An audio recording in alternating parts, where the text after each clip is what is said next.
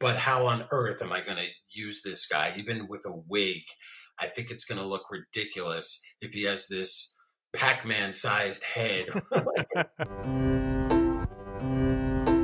Welcome to SinCast, presented by Cinemasins.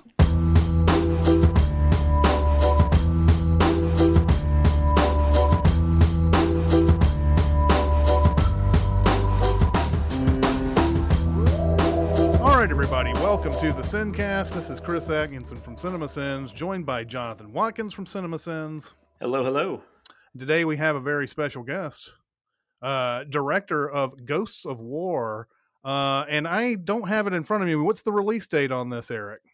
That is July 17th. It's going to hit Amazon Prime and Apple. Pretty much come out on all the big platforms, as far as I understand it, so everyone can get their hands on it. Okay, very cool. A couple of drive-ins. I have no idea where those drive-ins are in America. But, find one and get there. Yeah. But we have the director of Ghosts of War, Eric Bress, here today with us. I have a question off the bat, though. Your last movie that you directed was The Butterfly Effect. Yeah, all the way back in 2004. Yeah, and this was a decent hit back in the day, if I recall. It was New Line's most profitable hit that year. Really? Yeah. I recently watched this, and I was looking at the IMDb, and I was like, this movie seems to have gotten like a more dedicated following over the years. Have you found that to be true? Oh yeah, I've definitely found that. It's funny because before the film even came out, I think there was just an automatic backlash over Ashton Kutcher, in that people who had not seen the film were writing film reviews that said, "Dude, where's my time machine?" And it was he wasn't even that well known yet, the way he is today. But they knew him from Dude, Where's My Car? And that was enough for people to go, sci-fi? What? That guy Kelso from that 70s show? And they didn't really watch the film or give him the credit he deserved, because his performance is amazing. And he's obviously a brilliant entrepreneur and actor. And then over time, I guess the people that would take the time to write a review on IMDb, brought it up to like a 7.6, which to me is really, really high. Yeah. It got like a 33 on Rotten Tomatoes. I think I checked that out recently. Right. And it's hard to get that shit off your shoe. Imagine so. It was just fun. It's fun to see a movie like this, though, because it's, because I remember the bad reviews, and probably at my age at the time, because that's where I knew Ashton Kutcher from, was that 70s show. I probably didn't give it a fair shake either. It's almost like the movie just, it unfortunately came out during a time that people weren't ready to see Ashton Kutcher in a great role. And recently, having seen it, I was like, wow, he is really good in this. I must have been full of bullshit at the time when that movie came out. Were you one of those 33%ers? I was not a part of that 33%. No, I was just a lowly movie theater worker at the time Butterfly Effect came out. But having watched it again, I want to tell you how much I enjoy that film today. Oh, thanks. I actually watched it like a week ago, just to brush up for all the press that was coming up. Mm-hmm. And for a while, I could not watch that film after editing. You just got to get far away. I think once I heard James Taylor, the musician, on David Letterman, and David Letterman asked, "So, if your song comes on the radio, do you listen to it?" And James Taylor was just so deadpan. He's like, "No." And he goes on to explain how by the time you've done recording and mixing it, you're so sick of it. You just never want to ever hear that song again. And for me, the same is true for a film. It takes a long time before, okay, there's the premiere, and then you'll watch it then. And then maybe a couple of months have passed since you've seen it recently. And then like you gotta let years go by between viewings, you know, and I can watch any other movie pretty repeatedly. I mean, I will see Jaws once or twice a year. I will watch The Shining once or twice a year. But the butterfly effect, no, I just know every inflection, you know, every line of dialogue, and it makes you crazy. I imagine so. Why? I know that you had, after this movie and everything, you were a screenwriter on some of the Final Destination movies and everything.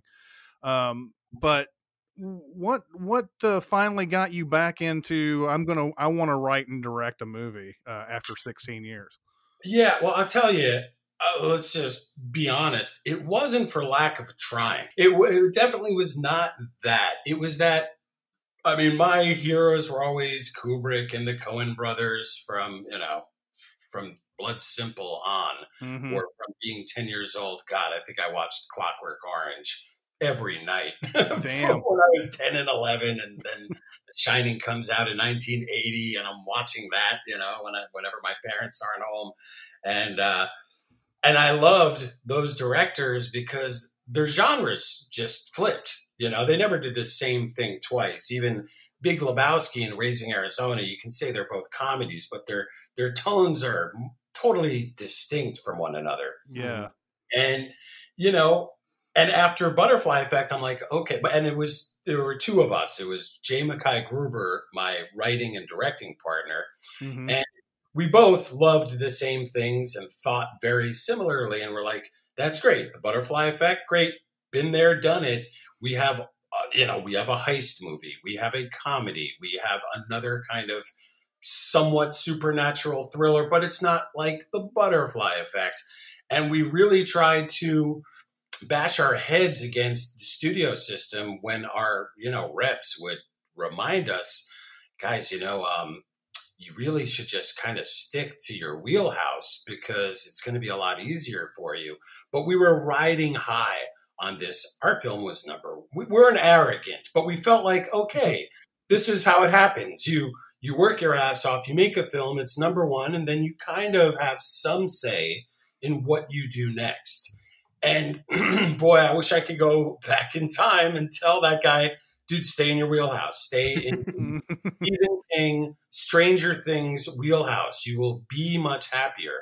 But instead, I just didn't know any better. And, even to this day, I'm crazy. I write Westerns with a female lead, knowing that there's in Hollywood 2 strikes against it. But that's what I want to make because it's going to be so bloody and so violent. And we're going to see a schoolmarm go from, a Polly purebred into Hannibal Lecter. And that's what I want to see. That's the arc I want to see in 2 hours. Yeah. I'm just one person, but I can tell you, I want to see that female-led Western. If you want to, if you want to throw that to the studio, be like, I have at least one person that is dying to see that movie. Well, and here's a post-dated check for the money he's going to spend on the ticket. Green like this sucker. Well, and just to prove your point, one of my favorite movies of all time, The Quick and the Dead, was not a big, huge box office success, and a lot of people sort of poo-pooed that movie when it came out, even though I think it's brilliant. And so, yeah, I would also love to see this movie that you're writing with a female lead in a Western. Yeah, God, 4 years ago, and I don't know why my reps still have me around. I wrote a supernatural thriller. But in order for it to work, the leads just had to be in their 80s. It had to be Michael Caine and Helen Mirren. It really just, that's who I really wanted. And, even just with a couple of years distance, I'm like, dude, what are you thinking? But when I'm writing, I'm not thinking like that. I'm like, this would be great. This is actually that. And I also... I listened to the podcast all last night, so if I'm not coherent, you can only blame yourself because I start dreaming I'm in the room with you, speaking to you guys, having conversations.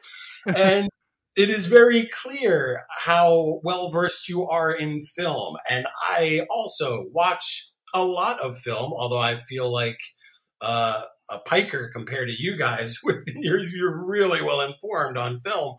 I feel like I'm not seeing enough. Maybe I'm watching Jaws too often or something. But I whenever I'm writing, I always feel like I don't want to do that. I've seen it before. I don't want to do that. I've seen it before. So that's what puts me further out on this tree limb where, okay, I think I found something. No one's ever done this before. It's insane, but take a look at it and, the reaction might well be, yeah, that's insane. Good for you. It was cool, but like no one's going to make this. That was sort of the experience I had with Ghosts of War, because you set this up like a conventional ghost story in a mansion type movie, even though it's World War II as its background and everything. You sit there and go, okay, I've seen this before. And then you do something and we can't talk about it. But you do something that I was like, oh, something happens. Something happens. Yes. Jonathan, correct as always. Something happens that we can't discuss, but I want to discuss so much that changes the conventions of this. Is there a way that you can talk about that without spoiling it? Yeah, I will. I'll try. Even if I talk about what happens before the event you're referring to, mm-hmm. I wrote one movie, a horror movie, that I guess sort of Insidious may have cut out the legs from under me, where I wanted some ghost-like thing to, it's a typical haunted house movie. Family moves into the house. It's Amityville Horror. Only when the thing says get out, they do. And it follows them to the cheap motel room that they go into at the end of Poltergeist, where they roll out the TV. Mm-hmm. And it kills the wife. And ultimately, the man, the father, ends up going to jail. And the thing is like, the ghost is now haunting him from jail. And this ghost has a very singular purpose. It always wanted to get to that jail, to take revenge on somebody who is in that jail. And, again, do I know if this is a good idea or a bad idea? To me, I mean, if it's interesting and compelling and you're really with the characters and you care and then it's scary, I think there's a good chance for success. But the minute I pitched it to a pretty prominent studio, their first reaction is, horror only works in a home with a family, because a home is where you feel safe. And the family is who we identify with. Those are the films we make. That's it. And I just walked out of that meeting, just so discouraged, and forget my stupid idea. I got a million of them. But like, the thought that all horror has to be relegated. I understand if you say, look, Blumhouse changed the landscape. We're only making movies for 2 and under, and even then we have to find actors to work for back end only. I get that your hands are tied financially. But when you take an ideological stance that horror only works under this incredibly narrow spectrum, I'm like, oh man, I don't want to sit here and play the game that we all on this conversation could play that, proves all evidence to the contrary. But it was just like, it was killing me to hear that. But I couldn't resist writing Ghosts of War, which is still, I couldn't do it. I just could not stand to watch another film where the family moves into the haunted house and it's the same tropes and the same scares and the same setups. I wanted to see something different. I mean, I remember when, and if I'm all over the place because that's where I live, but like Friday the 13th, Jason Takes Manhattan came out, and I was a kid. I'm like, yeah, like I've seen him in the woods. I know what that looks like. What's it like when he goes up against Crips and Bloods? Like, that's what I want to see. Guys who have Glocks and know how to kill you with a car antenna. Like, wow. Or what's it like when he's on a boat? We found out that too. Right. Yeah. Right. In the whole movie, I think. Yeah. we got that version. And yeah, I was so like, oh, so disappointed at the end of that. But that's what I want to see. I want to see, and I think like in a way, Die Hard changed it up. Like, well, we're not going to see the same thing we've always seen. We're not going to see Arnold Schwarzenegger go against a big, crooked-chinned Russian. We're going to make it an everyman. And I guess in horror, I wanted the opposite. I didn't want the everyman. I wanted to see like a badass take on a ghost. What would that look like? Even in Aliens, Ripley, we don't know she's a badass till till we see the actions that she takes and see her fearlessness. She kind of earns that badass heroism more towards the end. At least I'm thinking of part 1 and part 2. Mm-hmm. But in this, I just said, you know what? Fuck it. I want to see soldiers. What would that look like? And that's kind of what got me involved, is like, I want to see what happens when badasses are stuck in a house with a ghost. And what I found really interesting about the time period was that just growing up, like my grandfather would not talk, that generation of men did not talk about their feelings. And I thought it would be that much more interesting to see the men experience these ghostly encounters. And of course, they're not going to talk about it. And of course, they think this is before there was PTSD. This was just some shell shock or combat fatigue, something. They were seeing things in the corner of their eyes, I mean, it's sort of a part of the job. So they're not going to talk about it necessarily immediately to their comrades in arms. So I just found that was like the most interesting take on it. And that's when I decided, all right, and because of the event that happens, that sort of pulls the rug out from under the audience, I want to serve up tropes. I want people to be instantly familiar with these characters, right down to their names. The dorky one is named Eugene. You can't get more on the nose than that. Our lead is Chris Goodson. It sounds like Christ good son. I'm serving it to you as hot off the trope machine as I can. And I want people to sort of feel that familiarity with the genre and sort of be led astray down a path I've chosen for them before everything we've watched comes to mean something different in hindsight by the end of the film. It is a knockout blow, by the way. I'm going to go ahead and say that this path that it takes you down, the horror that is awaiting in this in this movie is 10 times, maybe 100 times more than what you're seeing at the beginning of the movie. I know this is just an interview and everything, but well done. I really enjoyed the where you took us in this movie. Well, thanks. Because you never know. Right. You never know. It's a risk. And I was lucky that those producers, the producers that I worked with, were willing to take that risk with me. So tell me how you assembled this cast. There are a couple of people I had seen before. Brenton Thwaites I've seen a few times, and Skylar Aston I had seen a few times, and of course Billy Zane pops up in this, as well as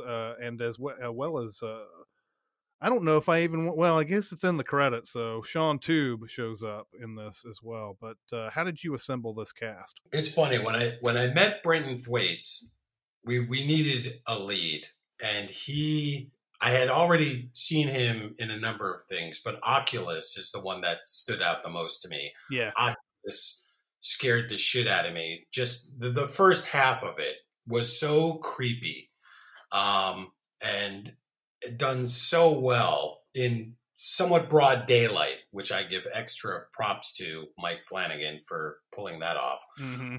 And I knew that he was the guy. He was the face. I didn't even realize he's Australian. Like, his accent was perfect. And I thought, this guy is fantastic. And Hollywood is a money machine. So your lead has to have a certain net worth or value to the financiers before anything's going to be greenlit. And the lead isn't even necessarily enough. Your supporting cast has to have so many units of value before it measures up to the budget and you can get a green light out of it. And for them, or for any director who has the cachet that I do, which is I'm not Christopher Nolan, and I don't get my pick of every great actor, the greatest actors in the world. I have to fight a little harder. The creative choices that come your way aren't through the genius of a casting director. They're through the genius of money. And sometimes you're just being given horrible options, things that do not, like, you just wonder, did they read the script? Because, like, I know that they want this movie to get made. I know that they have nothing but the best intent for the film. Mm-hmm. Yet, damn, could you just get your heads off of that spreadsheet and come on a creative journey where we try to get the right guy for the role? And I think we had gone through some of the big A-list Hollywood names, and, as expected, most of them did not want to do genre, or their reps wouldn't even show it to them because it was genre. And so your choices are getting slimmer at this point. And Brenton was like, he was sort of the last chance to get someone that could get the film greenlit, and B, someone that I actually thought would be perfect. And turned out I was right. I mean, he's perfect. I can't imagine this with any of the other people that were thrown at me. And he was in town visiting in Los Angeles with his wife and baby. And we wanted to meet. He wanted to at least talk to me about the script. The version that he had of the script wasn't even what made it to the screen. It was a little more loosey-goosey, a little more over the place. I hadn't quite nailed down yet what the curse is, that the ghosts are, the rules. I hadn't really nailed down the rules. It was kind of, it wasn't well, it was kind of poorly written at that point. Some of the major things that are still in the movie were there, but I hadn't done the last bit of hard work to get it across the goal line, to streamline it so we knew what a Vetrelec curse is that appears in the film and has an explanation. In fact, there was one time where, like I said, I was trying to lean into the tropes of cinema that I liberally stole from The Conjuring, that 3-list rule written on a chalkboard of infestation, obsession, and I don't know, when they take over your body completely. And I had that in there just to throw viewers off the trail a little bit. So he was a little confused by the script. It had some strange holes in it that didn't need to be there. And I decided, okay, well, let's meet. And I'm looking at where he is on the map and where I am on the map. I'm by the coast. Mm-hmm. And I look and I draw a line through the center of Los Angeles. And right under my finger is the Veterans Cemetery. And I'm like, oh, man, this is such a directory thing to do, isn't it? I'm going to have me at a cemetery. And, oh, man, this sounds like, okay, perfect. All right. So we meet there in the parking lot. And I'm thinking, dude, I think you went too far. I think your artistic bullshit got the better of you on this one, as we literally start silently walking respectfully amongst the graves of the fallen. And there's no way we can start to really talk about the script at that point. And there are other mourners there. And after like 20 minutes of me going, dude, you fucked up. You should be at a coffee shop right now. We headed back to the parking lot and found a bench and started talking through the script. And I'm terrified. I'm like, dude, this guy, like, he doesn't put up with this kind of bullshit. Like, He just got off Pirates of the Caribbean, and he's working with the greats out there, and like, what am I doing? But it then turned into this awesome conversation about the material where I tried my best to take him through the logic of the film, even while doing it, realizing, oh shit, that doesn't make sense. I got to fix that later, and we had a great conversation about what the film was and why we were doing it. And once we got Brenton and he finally, I think he was a little hesitant at first. I think because of the script in his hand, he had every good reason to be a little gun shy about it. But ultimately, thankfully, within 2 weeks, I got a call that saying he was in. And from that point on, we could start going after the other cast. Skylar Austin, who people may know best from Pitch Perfect, but he is in TV shows. He's done theater in New York. I mean, he's like an improv king. Like he is, not to mention a pretty good singer. If that ever come up in your film, didn't hear, but I think this is the first time I saw him not sing. So that was. Oh, really? Yeah, yeah. Which I'm glad to show that other side. Yeah.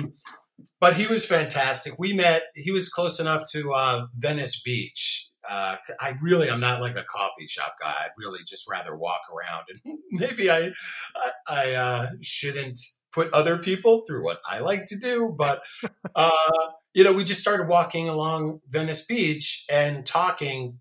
And he's from Queens, and my mom's from Queens, and like we just hit it off. We have very similar backgrounds, and he really connected with the character, and we were going over accents that he could do because his family comes from the East Coast. So we were thinking, well, what should Eugene be? And we started even just getting into the work, and that's always a huge pleasure because that's the one thing that I feel I know better than anyone on the planet is my script that I wrote. And, now that it's written, we can bend it. We can play with it.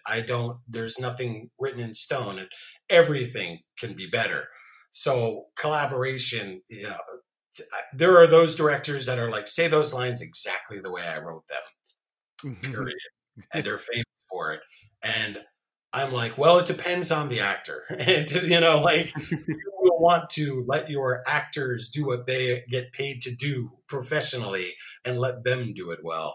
And with Skylar, that was great to collaborate with him. In his hotel room where we shot the film in Sofia, Bulgaria, was right across the hall from mine. So occasionally I would probably go there, at night after shooting and knock on his door and go, dude, I changed a couple of lines. Tell me what you think about this. And we would sit there for another hour before going to bed because he has the biggest speeches in the film, and we could just kind of go over it right then and there. So that was a blast.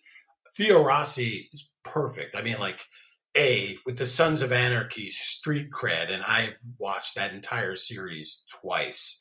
And, I have a Harley.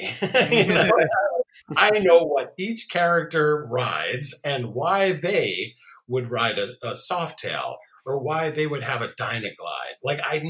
I can tell that, when they made that show, every character would have a very specific reason for choosing the bike that they chose. And I knew that I would find out that Theo definitely pays attention to those kind of details. He is a complete devotee to the craft. And I looked him up online and I read an interview or, some articles about him and found out that he was during the making of Sons of Anarchy, he was very exacting in the makeup trailer of getting the tattoo on his character Juice's head just right before going on to the set every day. And I'm like, great, perfect.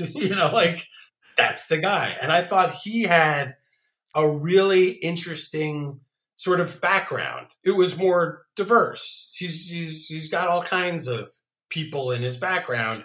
And I didn't want, this non-diverse, I don't know what the word is, cast for this World War II, even though it's World War II, and he nails his character perfectly, which is kind of the straight man.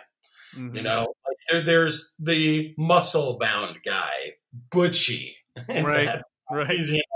And I needed Kirk, whose name doesn't really mean anything to me, but he's the straight man. He is sort of who we bounce ideas off of when other people are losing their minds.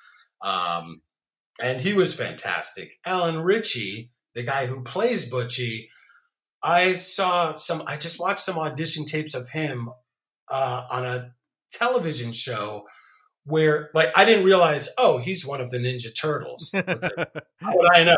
You know, I'm not a Ninja Turtle guy, and apparently you can't see his face that well in those movies. But I saw these episodes of his, like, on his reel, and he was so funny. His timing, his comic timing was so hilarious. I'm like, oh God, that's more important than the muscles he brings to the table. Like, this guy is a comic genius, like perfect, because Butchie is that guy, this laid back, even though we're in hell, he can crack a joke guy. The last person was Kyle Gallner. And we literally we're in Bulgaria. We are a week away from shooting, and every day, and we don't have this one character of the deranged sniper. It's, to me, the most interesting member of the cast. I was just about to say, this is my favorite character in the whole movie. And I'm glad, because he does some pretty despicable things when we first meet him. Right. And I always thought of this character as, he has a character arc that goes in reverse. Yeah. When you first meet him, you think he is absolutely batshit crazy. And the more the movie goes on, it's more like where we finally land with him is, oh, he's just a really cool dad who misses his kids. Mm-hmm. And he's at war, and he's totally grounded and easy to be with, and, you know, pleasant. And I thought that was really interesting, but I had to find someone who could be that crazy-eyed motherfucker. Like, I needed that guy. And we went through a number of people, some who were fantastic, who I thought, oh, they could totally nail this. Look at that. I can't mention who they are, but you would know who they are. Mm-hmm. And I was really torn because Kyle Gallner, I'd known him from a lot of things. He has a pretty distinct face, and I'd seen him in Nightmare on Elm Street, and I'd seen him in, a number of other things. And he just did this amazing TV show for, I think it's Apple TV, Interrogation. Maybe it's not Apple TV. Don't kill me, Kyle. Oh, no, you're good. It's CBS All Access. Oh, yes. Yeah. Let's see. The humble brag. I can afford CBS All Access. Snuck that in there, didn't I? And I wanted him, but we were Skyping, and this is a week away from shooting, and every day I have the assistant directors and second assistant directors in Bulgaria going, where are we with Tappert? Where's our Tappert? Do we have a Tappert? And I'm like, oh, still looking. Just hold on. I know we have costume fittings to do, but we're still looking. And the problem with Kyle is he was on a TV show where he had to have hair halfway down his back, and they would not let him cut it. And so I was like, Jesus Christ, I am absolutely convinced he's the guy. But how on earth am I going to use this guy? Even with a wig, I think it's going to look ridiculous if he has this Pac-Man sized head, like Q-tip, hiding this giant pile of hair. So I go online and I look at all this World War II imagery and photos and, documentaries. And what I find out is, and I think Kyle may have helped with this research too, and we started texting each other photos back and forth, that snipers were given a certain leniency with the clothes they wore. And because they would be, they could have mustaches. Like whenever you watch a World War II movie and these characters have mustaches, it's bullshit. Like maybe if you're a general, fine, but you cannot have a mustache. Vietnam, go crazy, but not World War II. But there were snipers who had a little peach fuzz here and there, and they would be allowed to wear knit caps for hiding in their sniper's nest, wherever they were going to be on cold nights. So I was like, that's it. All right. A knit cap, that will cover his hair. We can tuck that right in. We never need to see any hair on this guy. And we hired him. And as you have seen, his performances are like, he's just great. Mm-hmm. There's a scene at one time after a Nazi attack, I can say that, where the men have all gone a little crazy. And Kyle's character is just smoking a cigarette, staring out onto the front lawn of the mansion where the horrors just happened. And he's just smoking and his eyes are nuts and he's not talking and he looks disturbed. Yeah. And our assistant director forgot to yell cut. We have a little dolly move in there and we're watching him and we're getting closer and focusing more on his face. And the shot just hangs there and hangs there and hangs there. And then finally, oh God, sorry, cut, sorry. I'm so sorry, Eric. I was just mesmerized. And, that's what he can do as an actor. And after watching Interrogation, it's he's amazing. He plays between a 17-year-old and a 40-year-old because the series just is epic and goes through the years. And it's a good series. It really is. Yeah. And he's just fantastic in it. So anyone, get your CBS access, check it out. I feel like Kyle's awesome, though. I feel like I've been watching him for about 20 years because I remember he was on Veronica Mars. And he had a really super cool, interesting character arc on that series as well. And he always draws your attention. No matter what you're watching, he's the one that just kind of draws your attention, for whatever reason. He's definitely got that, whatever that is. Well, yeah, I started watching Veronica Mars because I knew he was in it. And I think he shows up maybe around season 3. So I'm trying to get to season 3 and I'm binging season 1, season 2. And this is back in the CW days where every season is 22 episodes. And after 5 days, I'm like, I got to watch something else. I just got to watch something else. I mean, it's a great show, but I was like, I got to watch something else. So I never got to Kyle's stuff yet. The days of 22 episode seasons. Oh yeah. Geez. Forget about that. This is what I liked also. You talk about how these soldiers don't want to talk about their feelings, but I at least like the fact that you acknowledge they acknowledge that they're in a place that's haunted early on. They don't sit there. It's not happening to just one person or anything like that. And 3 other people are well, this guy's just full of shit. He's just blah, blah, blah.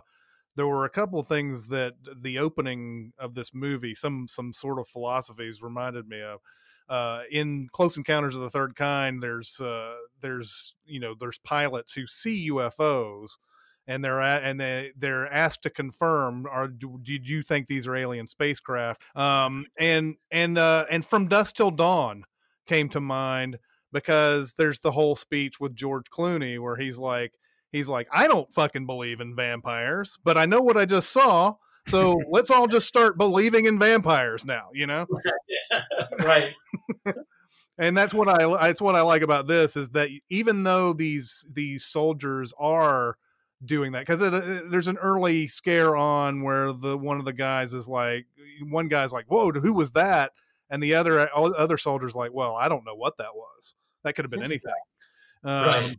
So that was one of the things that I liked was that even when you're setting up this kind of a trope of haunted mansion and everything, there are things about it even in the beginning that clue you in that this is a little bit different, because once they acknowledge that they are in a haunted mansion, then it's different. Like there's none of this like, oh, I don't believe this person, which I find personally grating in horror movies, where Right. that, and when once they acknowledge it, you're free to do whatever you want to do in this movie.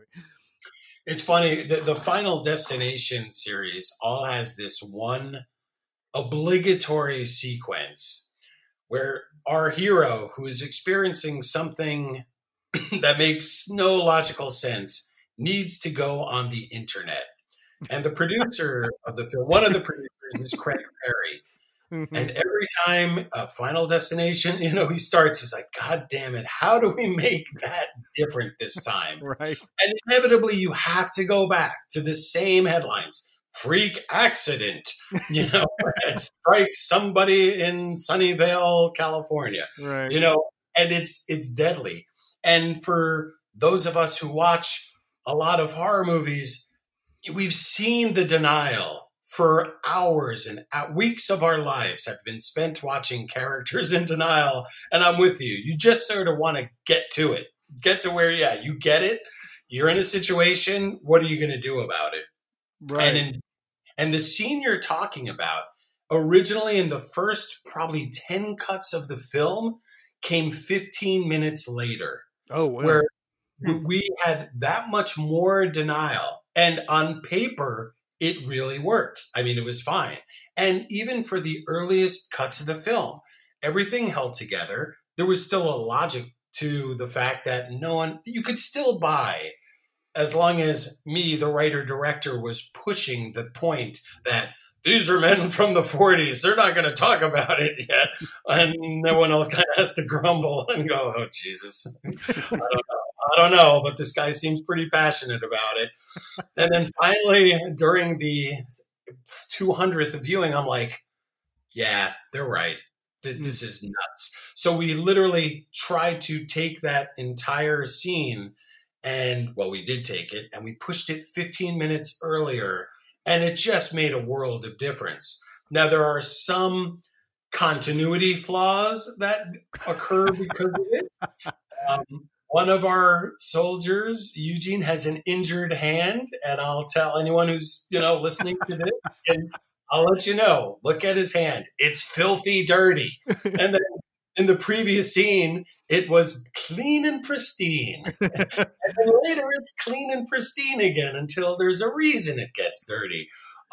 So you can keep your eye out for that, because, that scene was never meant to belong where it was. And I'm in the editing room going, oh my God, on a 60-foot screen, all people are going to be doing is staring at his soiled bandages. And then I said, I don't care. In the end, though, your premise, even I don't know, if you feel like this is a spoiler, then we'll cut this out. Okay. But your premise allows that to happen, I think. Like, oh, yeah. You know what I'm saying? Like, you can have continuity errors. Oh, and there are so many intentionally put in there, not in terms of the bandages, and I know what you're talking about, obviously. Mm-hmm. The speech, the things people say, there are lines of dialogue that only because you know what you know, and we're talking about something that the audience has no idea what we're talking about, so you may want to cut it anyway. There are, malapropisms or anachronistic things happening where people are making references perhaps to things that don't exist. Using phrases that wouldn't necessarily be spoken. And it all makes sense later, and it was done as delicately as possible. So when you're watching it, it doesn't appear out of place, but for a second timer, you realize, oh, wait a minute. No, he wouldn't have said that. By the way, going back to that hand though, I don't have like a full on, I guess that's a boudoir. I have an armoire or whatever they call that. I'm now terrified of that thing. So you accomplished something there by making an object like that frightening, because I never would have thought for a million years it could do that. I don't know that it even can, but I've seen it do it now. So I'm staying away from that. My wife can get stuff out of that thing moving forward. Hilarious. Well, when the actors were dragging that thing across the set, it began to tip over by itself, and it kind of scared the shit out of everyone. And we were like, well, they caught it. They put it back. We're leaving it. And it's still kind of, just like, oh, I think it was more scary maybe on the set than it would appear in the movie. But yeah, that thing has a life of its own. So stay out of our Speaking of that set, though, that mansion, was everything shot? Was that the actual mansion, everything that was shot? Or were there some, I don't know if you had some extra sets, but just that mansion was awesome. I don't know where that was or. In Sofia, Bulgaria. Okay. The king used to be a king. Then I guess in the early 90s, everything changed. And now they are more of a republic than a monarchy. But that used to be the king's house. And there is a house off to the side of that property that was always framed out, where the king now lives today. And the actual house, the mansion, is a museum. So the entire movie was, I hate to say it, because it's like when I watched the behind the scenes of Making the Descent, and I'm like, well, that'll never scare me again. Like those weird alien dudes dressed up walking through that 2 feet of prop cave that just gets rotated around to create an endless cave. But everything was built. Antonello Rubello is this amazing Italian production designer who lives in Sofia. And he designed for me the entire bottom floor and top floor, which was on a second soundstage of the house. So because at first we were going to shoot the film in Canada, and I'm looking all over Canada at mansions in Vancouver, that area, and looking for, I don't know, a kitchen that looks like it was from the 40s. And even if you have a historic monument, they've redone the kitchen. I mean, it's modernized. Mm-hmm. And, back then, kitchens were like almost the stoves of the house. Like that's where your fireplace, that's where your heating system was that oven in the kitchen. There were fireplaces too, but what would send heat throughout the entire house in the vents was that old school stove system that was there in many of them. So we had kind of no choice but to build the entire thing. And that necessitated shooting in Bulgaria rather than Canada, where everything, the price would go down on every level. And I could do what I wanted, which is, okay, this movie has a tracking shot and it'll never be 1917. And if you could miss it. But like I wanted, like the beginning of The Shining during the interview chapter, I wanted a tracking shot that would take us the whole mansion, lay out the geography so we didn't ever have to explain it again. So the whole mansion was built from the ground up. And I've been on sets in America, and I got to say, for the crew that we had in Bulgaria, there was so much attention to detail in the aging of the paint. And normally you say, okay, we're going to be shooting in this part of the room, and you put a radiator blocking that or something, and they don't bother to paint behind the radiator because what's the point? Mm-hmm. This was like almost a fully working house. And there was no crack that was left, unattended to, simply because, well, no one asked us specifically to do that. Like everything was completely from top to bottom was perfect. Every inch of that place you could have shot in. And then the trick was to tie the exterior to the interior using visual effects and blue screen. And, if there were places where they run from inside the house to outside the house, somehow tying that all together seamlessly. And luckily there weren't so many of those moments that it created a huge headache. But, it all had to be planned out in advance. Yeah, you all nailed it. I mean, you fooled me. I had no idea.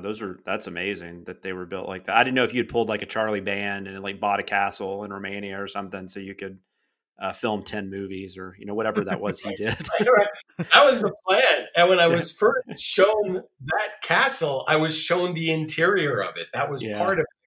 Those photos were taken like 10 years ago before it had been turned into a museum. But in order to get over to Bulgaria, they're like, look, yeah, man, you can shoot here. They've done movie shoots there. Like there's a Stallone movie there. There's there's tons of big action movies. In fact, look, see, you can see the rubble from the gunfight that was just recently shot there.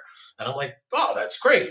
But what we ended up with was even better because then I got to design every room to tie everything together exactly the way I wanted to. Wow, that's crazy. That was just built from scratch then.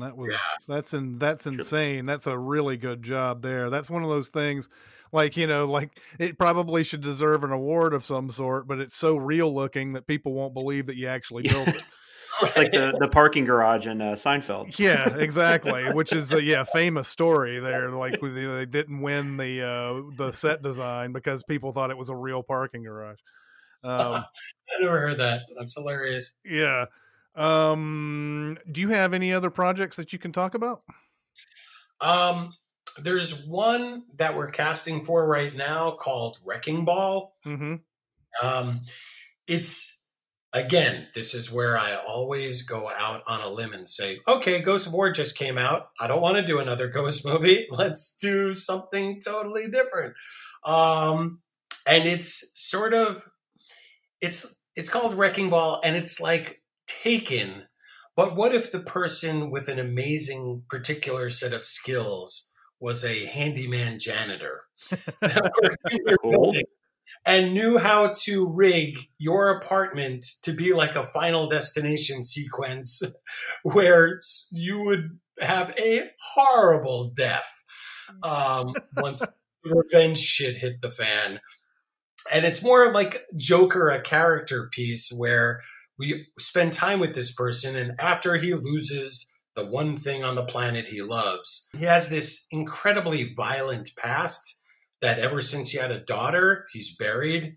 And it's really a metaphor or allegory, or not metaphor, for like being an alcoholic or an addict, where he put the plug in the jug of his violent past, but now, little by little, he's able to resurrect that violent side of him and then crosses an invisible line where he can't stop, even though he should stop by now. Mm-hmm. Now, he's achieved what he wanted to achieve, but the wheels come off the cart and he's going to take the violence to the end of the line.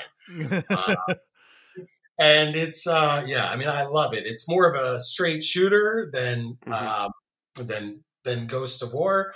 And it's, fairly contained, but I just love the character piece of it. It's just, we really spend a lot of time just with one person